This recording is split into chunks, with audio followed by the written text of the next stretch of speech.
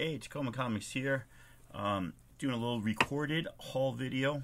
Might be chopped up because we're going out to lunch soon, but I wanted to get started. So I got 3 packages in the mail, and this one, I don't know if you can see that. It looks like this one came from Jean Grey. Probably not the actual Jean Grey. This is actually an eBay purchase of which I am super excited, because I hope it's the eBay purchase I'm thinking of, not the other eBay purchase. Anyway, I got one eBay purchase on the way and one here. I hope the one here is the one that I think it is. It looks like he took one of those bags for a slab and wrapped the box in it, which is pretty cool. I opened the envelope ahead of time because I didn't want to waste too much time, but this one is super well wrapped, which it should be because it was an expensive book. Oh, good. This guy knows how to package. Look at that. You know, there's one book, and it's inside all that cardboard. Like, alright, I like this guy. This is a book I've wanted for a long time. It is part of a series of 1 in 25 variants. And I had 3 of them. It's a 5-issue series, but as I discovered, they didn't make a variant for issue 4. They did a 1 in 25 variant. They didn't do 1 in 25 variant in this style. No pull. Oh yes, pull tabs. Oh my gosh, this is like the best. Dude, I'm gonna shout this guy out, man. He knows his comic books, or she knows her comic books.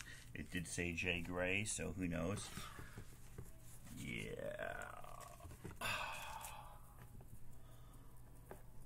So this series, TIE Fighter, was really, really good. And this gentleman by the name of Jeff Langevin did the covers, the 1 in 25 character variant covers. Yeah, in about 5 minutes. Told you. So I'm going to show this off, then I'll pause and I'll record more later. So here's issue 1, featuring Eureka Quell, I believe is her name. Eureka Quell, yeah. And I mean, I just think these are fabulous. Issue 2.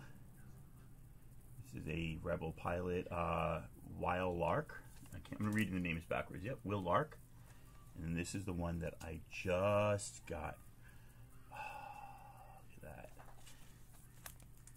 Chestnut Shattuck. And yeah, this is a long time ago that I got the originals, and this one looks like it's just as good condition. This one cost a bit. Like, you could find him for like 50 or 60, $50 or $60 for what's it called? Buy it now. But this one was an auction, and it went up quite a bit. Luckily, I sold a book for about the same that I purchased this for, and that book only cost me $2. And there is issue 5, Kairos, I believe. Yep, I'll accept that pronunciation. So anyway, it's a really good series about a group of TIE fighters, pilots, and Rebel pilots kind of going at it. It's a fun issue written by Jody Hauser, who writes so many really, really, really good Star Wars books. And issue 4 did not have a 1 in 25 in this style, so I actually completed the set, and I'm super, super happy about that. Let's look at one more. This is from WhoDat. There was one book in here that I wanted. The rest of them just came along with the ride and will probably be resold, because sometimes that's how you do, you know. You got to get some books you don't want to get some books you do want. Well, this one obviously is packed well because it's WhoDat, and so we know that he knows what he's doing.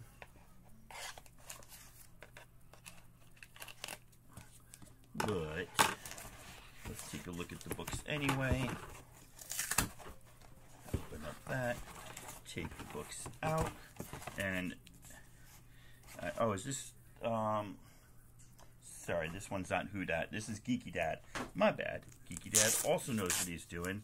I ended up paying like super cheap for this. Shipping was more than the actual books, but I can't remember, to tell you the truth, what book I even wanted here. So let's see. I got this nice David Nakayama Night Gwen. Not super interested in that. I'll probably sell it, but it's cool to have from the Heroes Reborn storyline. We've got this DC Future State. Definitely not interested in most things DC, though I am interested in a few things. I don't know the artist on that. That's the artist on this. Whatever. Oh, this is why I got it. Yeah. I'd never seen this particular variant before. This is a War of the Bounty Hunters variant, I believe. And I'm just like, that's super cool. Probably looks like a connecting variant. So that's what I paid the money for. Not for Ninjak and not for Batman 509. I think some of these were just throw-ins too. So yeah, some of these will definitely be recycled through either selling back to half price or in my own box. But that Star Wars one was certainly the book that I was after. So shout out to Jean Grey, shout out to GeekyDad, and I'll be back in a little bit with the rest of the haul. All right, I'm back from lunch. Had a yummy time at the Indian buffet in town, Gateway to India. Let's continue. The last one was GeekyDad. This one is WhoDat for sure.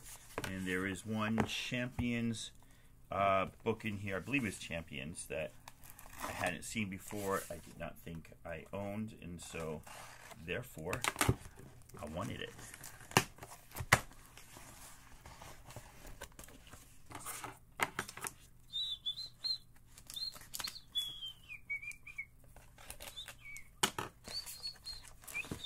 And of course, just like the last two packages, this one is packed perfectly.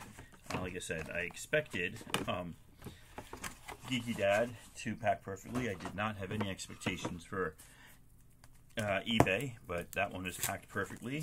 And this one is packed perfectly. So let's see what we got here.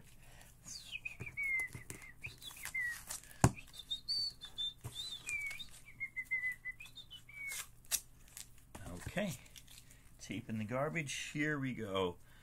Black Panther #1 from the Intergalactic Kingdom of Wakanda. And this is Black Panther in space, basically, in the future. I've had that before. I've sold that before. Don't necessarily want that.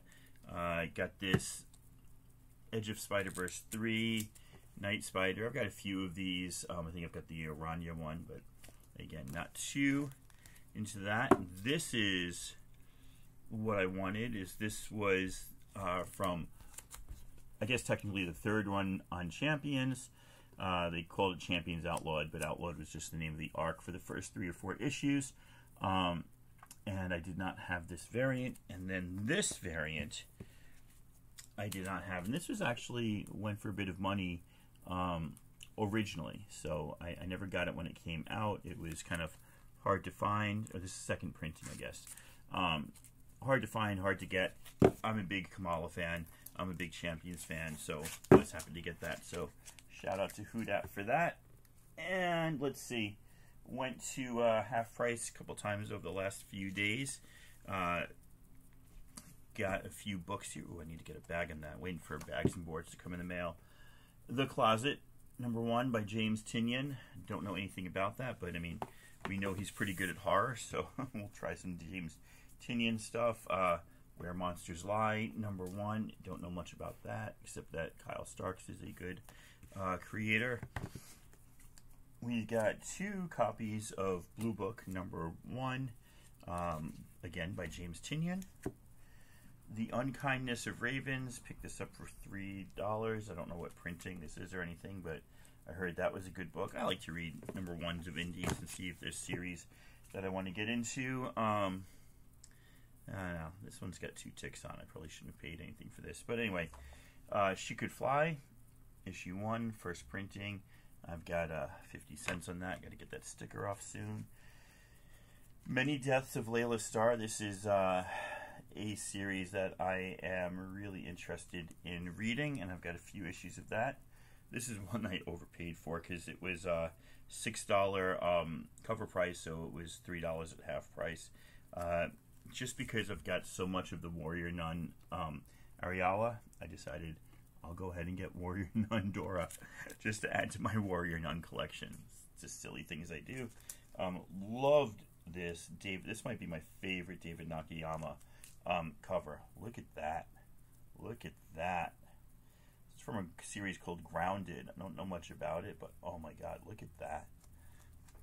And then another one from David Nakayama.